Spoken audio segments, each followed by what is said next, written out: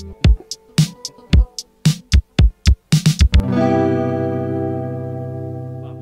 What's a Wolfpack? What's good, Wolfpack? What's a Wolfpack? What's a Wolfpack? What's a Wolfpack? What's a Wolfpack? I'm Dylan Brazier. I'm Dylan Brazier. I'm Dylan Brazier. And I'm Josiah Edwards. I'm Josiah Edwards. And I'm Josiah Edwards. I'm right here with your distance learning announcements. Wow, Wolfpack. What a year it's been. Yeah, I can't believe how fast this year flew by. Now it's time for the last show. I know, right? So sad. Well, attention senior families. Here are the events happening this week.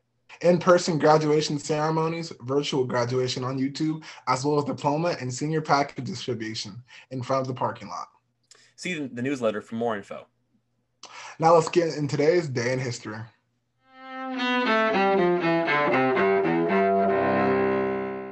On this day in history, U.S. Olympian Louis Zamperini's plane goes down in the Pacific. Born in 1917 to Italian immigrants, Zamperini grew up in Torrance, California, where he was frequently in trouble with the law. He channeled his energy into athletics and became a champion distance runner at the age of 19.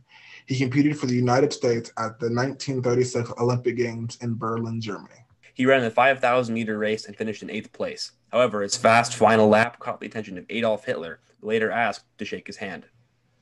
After the Olympics, he was a record-setting standout on the University of Southern California track team. In the fall of 1941, Zamperini enlisted in the U.S. Army Air Corps and was eventually stationed in Hawaii.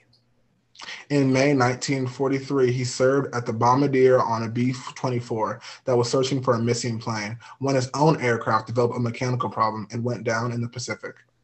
Of the 11 people on board, only 26-year-old Zamperini, along with pilot and tail gunner, survived the initial crash.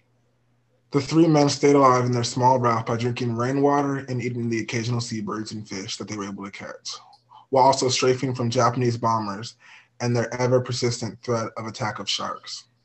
On the 47th day in their raft, Zamperini and fellow survivor Russell Allen Phillips have drifted some 2,000 miles since the crash and were picked up by Japanese sailors.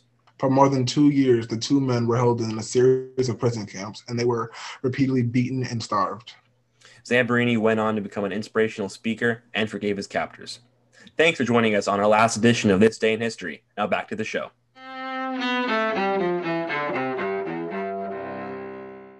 Well, Wolfpack, we want to thank you from the bottom of our hearts for sticking with us and continuing to watch.